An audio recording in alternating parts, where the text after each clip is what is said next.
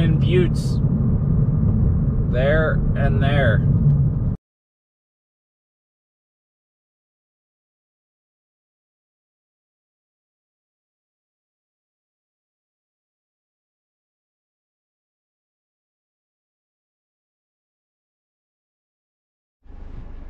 Well, we are at the Broken Arrow trailhead, and it is a mess of people and cars. All right. Oop, hey. I think I want to take this use trail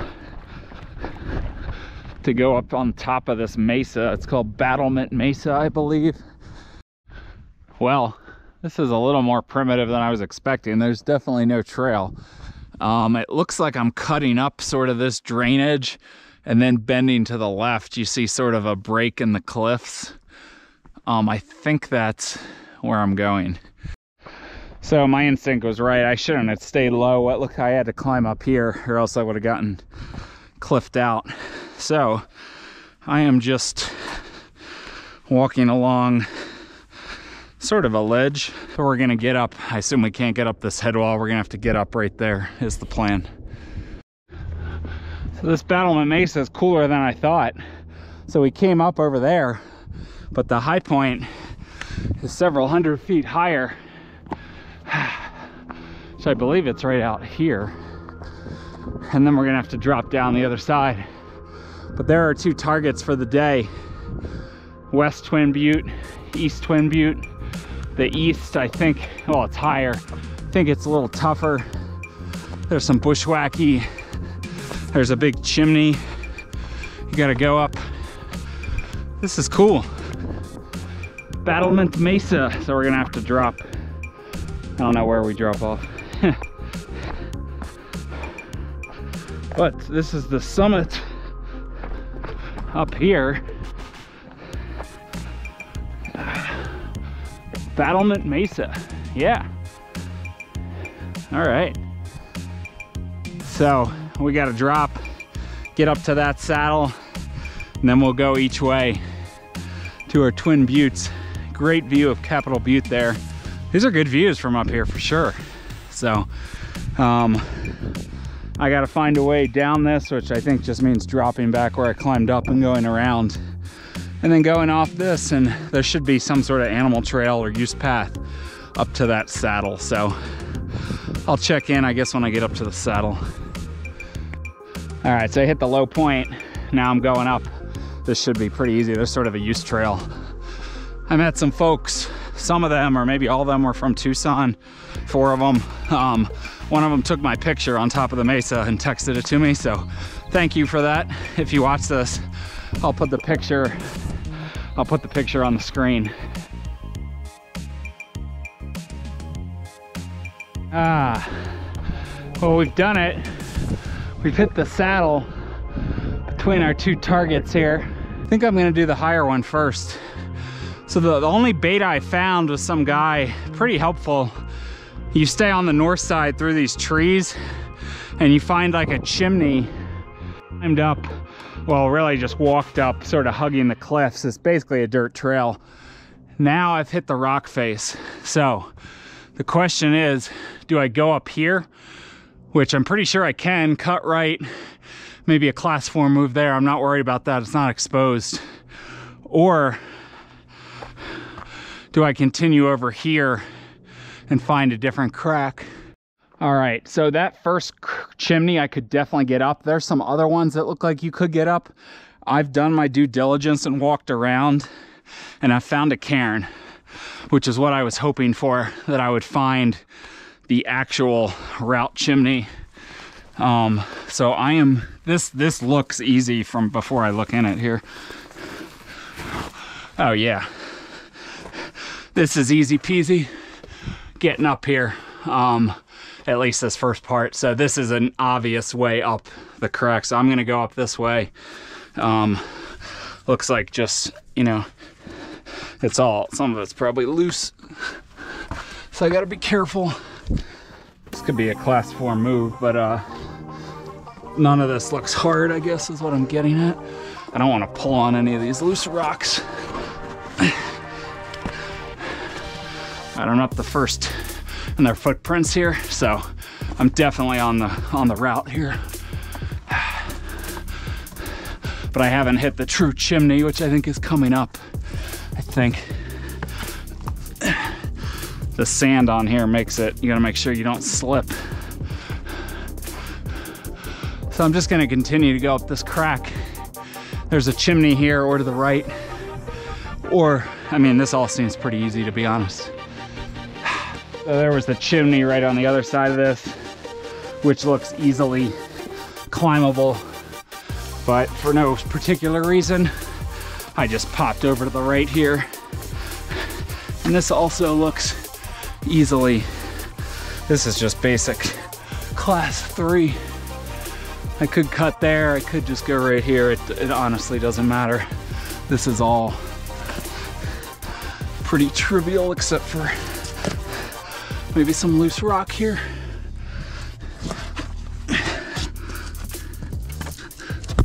Ah! My camera is getting hit. Handhold, please. Got it.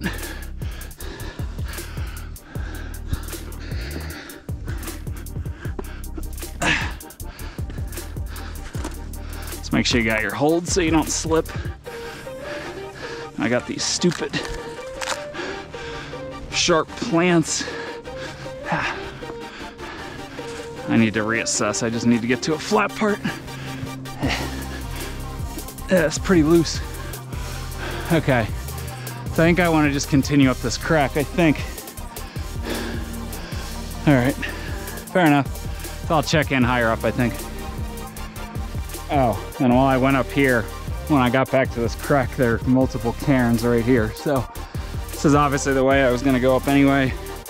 It seems like the obvious way up the mountain, but it does make me feel better that there are some cairns.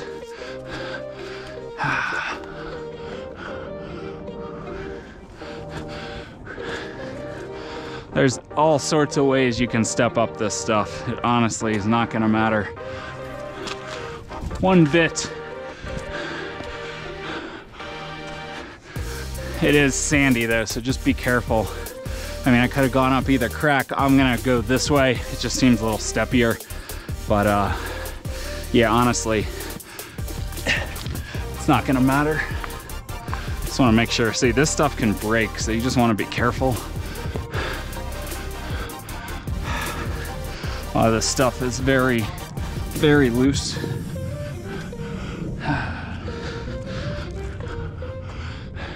It's just very loose debris, so I'm probably just gonna continue this way. It seems like the easy route. So I should be up, and then it should be an easy walk to the summit, I think. But knock on wood. We're just continuing up. A lot of loose, a lot of dirt, and some rock that's like breaking. So again, just be careful. Although you can't really fall anywhere. This isn't exposed really. You just might go for a little slide.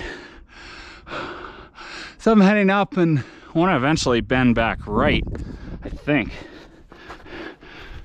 And again, I don't have good shoes. If you have like actual approach shoes that are grippy on slick rock, that's what you would want to use. I just have these Speedcross 6, which are incredibly worn down, by the way.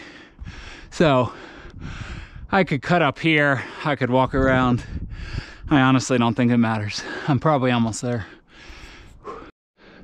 So we've topped out. There's no line of sight. It's gonna be hard to find our way back. There are some cairns, but they're very random and sporadic.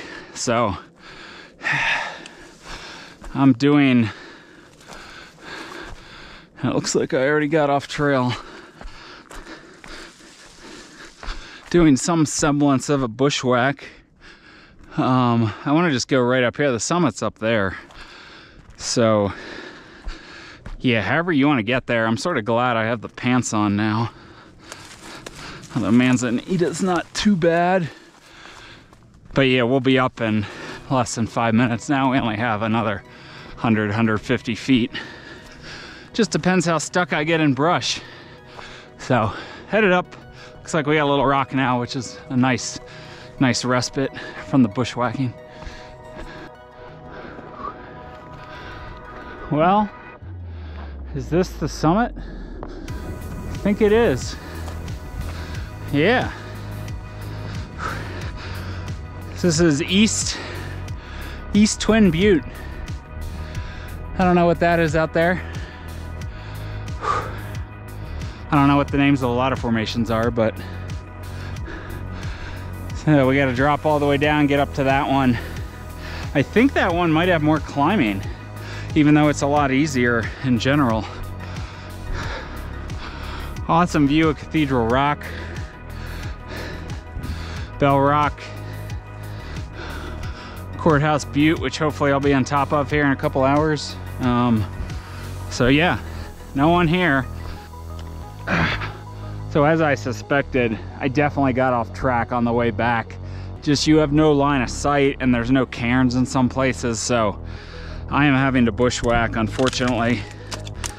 Luckily, it's not too bad, but I want to get over to like that point over there and then reassess. So I don't want to cut too low and fall off the edge, but I was on trail in the very beginning and then all of a sudden I was off it and just kept going with it, which usually isn't the best idea, but like I said, it's unmarked.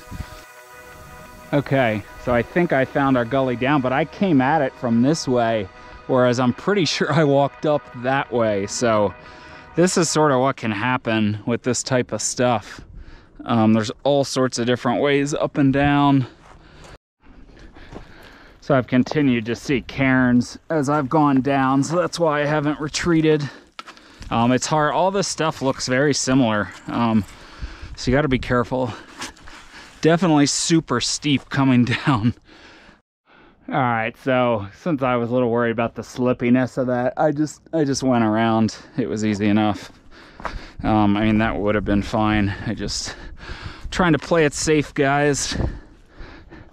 And we're not out of the woods yet. I mean, this is just so slick that your feet can go sliding right off of it. So just can't stress that you really got to be careful when you're stepping down stuff like this. Up is usually not a problem. Up is almost easier and faster, at least for me. But this, if I step on this rock, I'm going sliding. So we're almost back down here to get back to the saddle to go up. That actually looks more fun.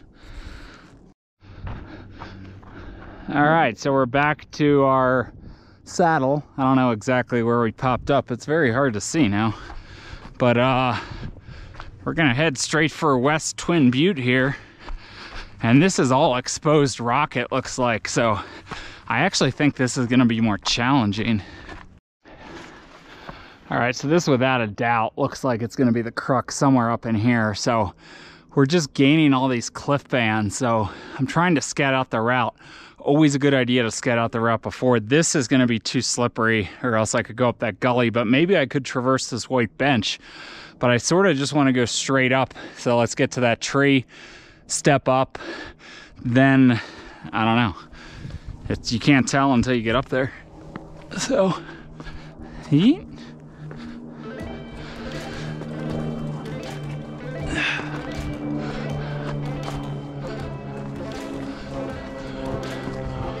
Okay, not too bad looking so far.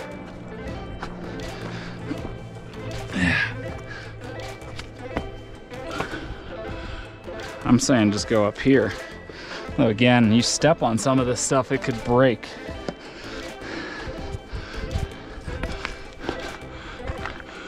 All right. So far, see, I want to stay on the rock. So I'm stepping over here so I can step on rock, get a better view. So yeah, we're just gonna go straight up this spine. Seems super easy so far.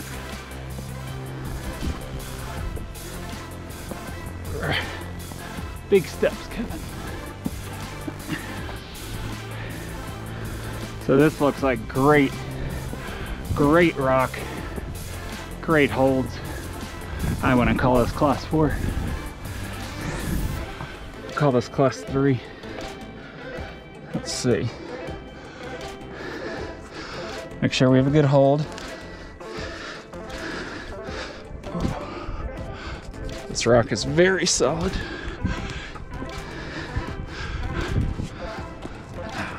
All right. Should we wrap around? Should we just go straight up? What do you think? Looks a little overhanging. It is a little overhanging. Yeah, I mean, I could just pull myself up. However, I think I'm just gonna walk around this nice little gully looking thing. Yeah. That would be definitely a Kevin move over there with upper body strength. But this way is a little easier.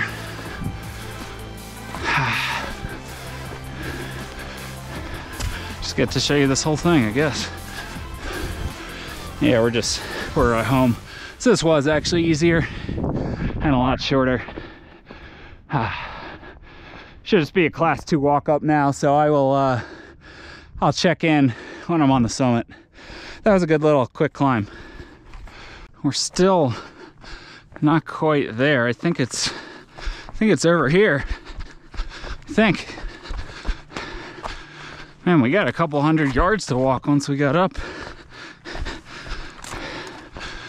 Actually, more than that. All right, I'm gonna call this. Yeah. Summit. Got him. All right. West. I already forgot the name of this thing. Twin Butte. West Twin Butte. Nice shadow there over Airport Mesa. I've never actually been on top of Airport Mesa. The view from up there was obviously better. The big boy. The trees are blocking right now. That guy. But there's our next objective, Courthouse Butte. So if you want to see me climb that, I'm doing that right after this. Busy parking lot. Oh, there's the church over there. I meant to tell you that, the Chapel of the Holy Cross. I meant to show you that when I was on top. I just wanted to show you I guess the crux section. You definitely do not have to face the rock. Like the one guy said, it is a very easy step down, you know, but it is class 3. So I guess just be careful, but very easy to step down. No need to actually climb down. It's not class 5. I wouldn't even call it class 4. So you just saw it. You saw it up. You saw it down. Clearly no need to face the rock. So I don't know what that was about, but do what you need to do to feel secure. And did I climb up this gully? I think I climbed right up the face, or did I climb up here? I forget sometimes. Yeah, I guess I did climb right up this, right up these steps over here. So let's make sure we don't slip on the sandy rock. Yeah, which is quite probable. Sandy, sandy. Yeah. More sand. Yeah. But yeah, this is just a nice step down on nice. This is the one I stepped on right here that I said it looked like it could break, and it does look like it could break. But it held some of my weight. But I've weakened it for you all. So now it's gonna break. So last step off the weight cliff band. Where are we gonna step off? Let's do it right here. Now I gotta figure out how to get down, because I'm gonna go down a different trail than I came up. All right. Ah! This is the most treacherous part of this climb. Yeah, the prickly pear.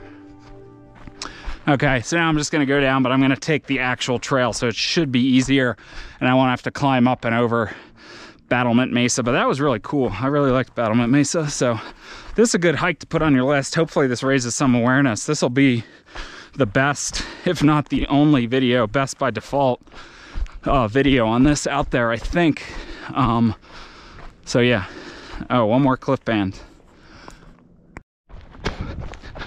Forgot we had to descend the same way off the saddle, so we're back. Yeah, and I think I take this trail back. There are Twin Buttes. Cool, definitely a cool hike. I would do that again. I would take friends up there. So I think this trail is going to be convoluted. Instead of going up and over, it loops around, so I get some extra mileage and it should be pretty joggable.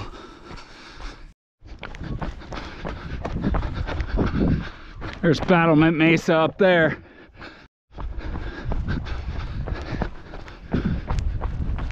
And we're back.